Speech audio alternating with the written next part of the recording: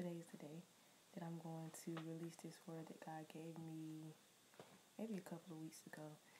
And if I get banned off of Facebook, I will see you on YouTube, Lord willing, but prayerfully I won't get banned. This is not hate speech, Facebook. God loves everybody. He just does not love sin.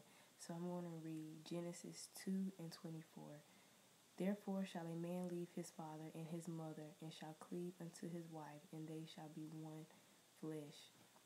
The next scripture comes out of Hebrews 13:4. Hebrews 13:4. And it says, marriage is honorable in all, and the bed undefiled, but whoremongers and adulterers God will judge. And then the last scripture that I have for this part is Genesis 5:2. Genesis 5:2. Hopefully I won't get banned from Facebook, y'all. But if I do, just add me on YouTube, keepthefaith_J. I'll be able to post up there. Genesis 5:2. Male and female created he them, and blessed them, and called their name Adam in the day when they were created. So that scripture lets us know that God made two genders. And there's only two genders. Doesn't matter. Well, it doesn't matter what I think. God doesn't care what the world is saying. There's only two genders.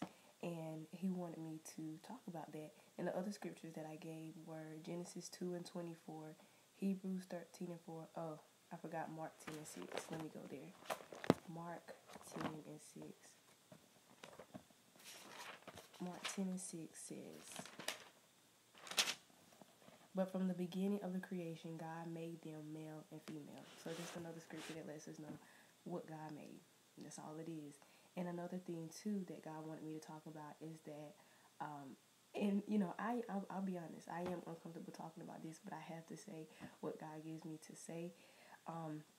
Marriage is beautiful, as you see in the title, and the only people that should be having sex is male and female. And when should they be having sex? When they're married. And y'all, you know, I'm not making this up. God wanted me to talk about this. Good morning. And hopefully I don't get banned. So that was really the 3 points that God wanted me to talk about this morning. That marriage is supposed to be between male and female. And when is it supposed to be between them? When they're married. Number 3, there's only two genders. And, you know, it's not hate speech. You know, God loves everybody. He just hates sin. And God will send us warning. He will send us, you know, the instructions are in his word because he doesn't want anybody to die in sin. So it's not like God is trying to keep it a secret like, oh, you know, I'm just going to let them do this and not tell them the consequences, which let's get into the consequences of any sin. You know, it's not just this sin, but this is what God gave me.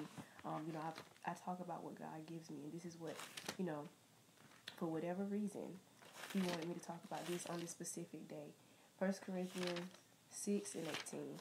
And it says, flee fornication. Every sin that a man doeth is without the body, but he that committeth fornication sinneth against his own body. Then we can go back up to 9-11. Know ye not that the unrighteous shall not inherit the kingdom of God? Be not deceived, neither fornicators, nor idolaters, nor adulterers, nor effeminate, nor abusers of themselves with mankind, nor thieves, nor covetous, nor drunkards, nor revilers, nor extortioners shall inherit the kingdom of God. And such were some of you, but ye are washed, but ye are sanctified, but ye are justified in the name of the Lord Jesus and by the Spirit of our God. So, you know, that's 1 Corinthians chapter 6, 9-18. And that's the thing about it, you know, even some believers, you know, y'all see my testimony.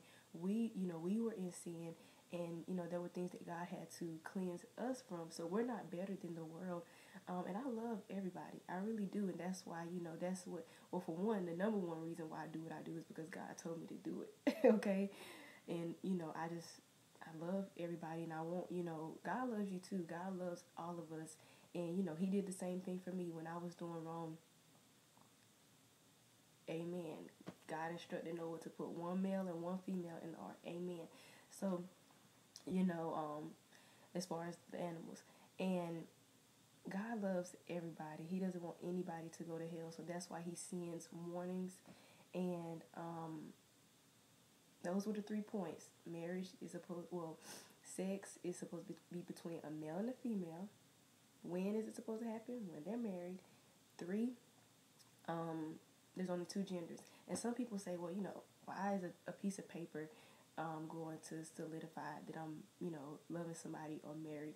So for one, before those documentations came in, like maybe like during Bible times where they didn't actually have like paper, or even before that, the accounts that we see in the Bible, marriage is like a covenant. Your covenant, you and your partner are like coming into a covenant with God. It's something that's sacred. That is sacred. Marriage is not like something to play with. And we are also supposed to abide by the laws of the land. So now the laws that we have in our land lets us know that we have to have a marriage license. So getting married is not just simply about like, let me just sign this piece of paper. It's really something serious, and it's really deep, because marriage is an image of Christ, is Christ's relationship with the church. So marriage is really deep. I think Ephesians chapter, I don't know which chapter it is exactly, but Ephesians talks about that, and some other scriptures in the Bible talk about the importance of marriage, and it's not just like, it's really deep.